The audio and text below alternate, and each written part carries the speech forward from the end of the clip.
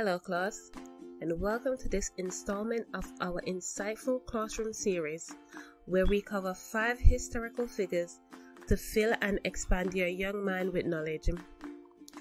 These individuals played a crucial role in pioneering many of the advances we see and use today.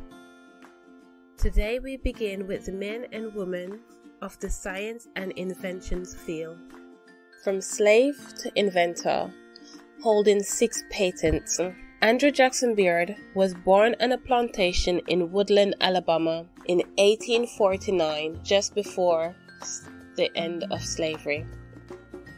He received freedom at the age of 15 and became a farmer in a city called Pinson near Birmingham, Alabama. He worked in a flour mill for several years until 1872. When Beard would build his flour mill and operated this successfully for many years, he would later go on to make an improvement to the traditional farming ploughs, and in 1881 he designed his first patented invention, the double plough, which he later sold in 1884 for $4,000, which is almost $100,000 in today's currency.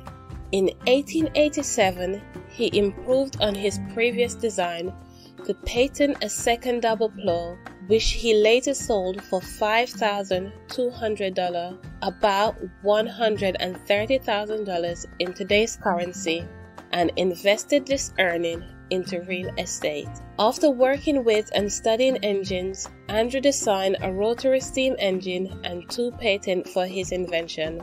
Not stopping there, Beard patented 2 improvements to the Johnny Coupler. The Johnny Coupler was a mechanism which held train cars together in the early days of American railroading.